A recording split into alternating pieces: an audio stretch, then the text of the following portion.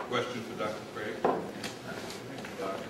I'm very interested in the probability equation you gave. When you say that it's probable that Jesus was resurrected, you must have put numbers into that equation and got an answer of greater than 0.5.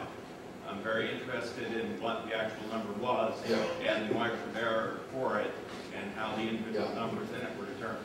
Thank you for that question. Richard Swinburne, who's professor at Oxford University, has written a book on incarnation and resurrection, in which he actually uses the probability calculus that I've just given, and he comes out with an estimate of 0.97 for the resurrection of Jesus in terms of its probability, and you can look at his book for that. I myself don't use the probability calculus in arguing for the resurrection of Jesus. The reason I brought it up is because of the response to the Humean sort of argument that Dr. Ehrman was offering, which I think is completely misconceived, because he tries to say the resurrection is improbable simply because of the improbability of the resurrection on the background information alone. In fact, I think that probability is inscrutable. Given that we're dealing with a free agent, I don't see how we can assess or assign specific numbers to those. So the way in which I argue for the resurrection is not by using the probability calculus, it's by using what's called inference to the best explanation, which is the way historians normally work.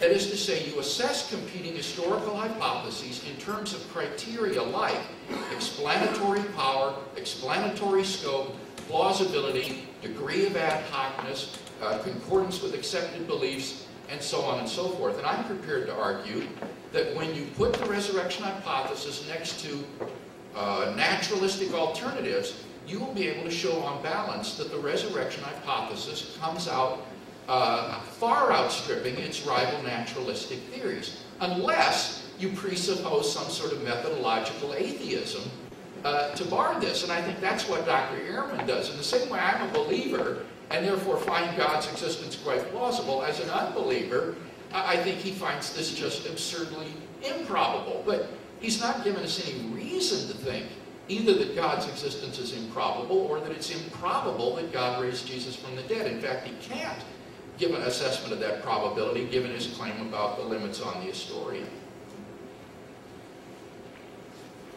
I'm sorry, I have trouble believing that we're having a serious conversation about the statistical probability of the resurrection or the statistical probability of the existence of God. I think in any university setting in the country, if we were in front of a group of academics, we would be howled off the stage. It's not true.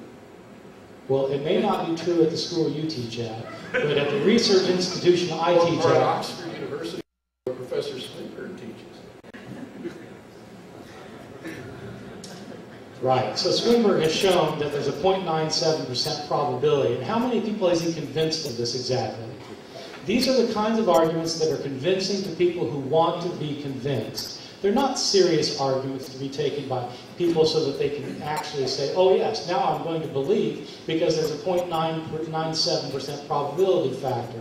In fact, that's nonsense. You can't demonstrate the existence of the supernatural by statistical models.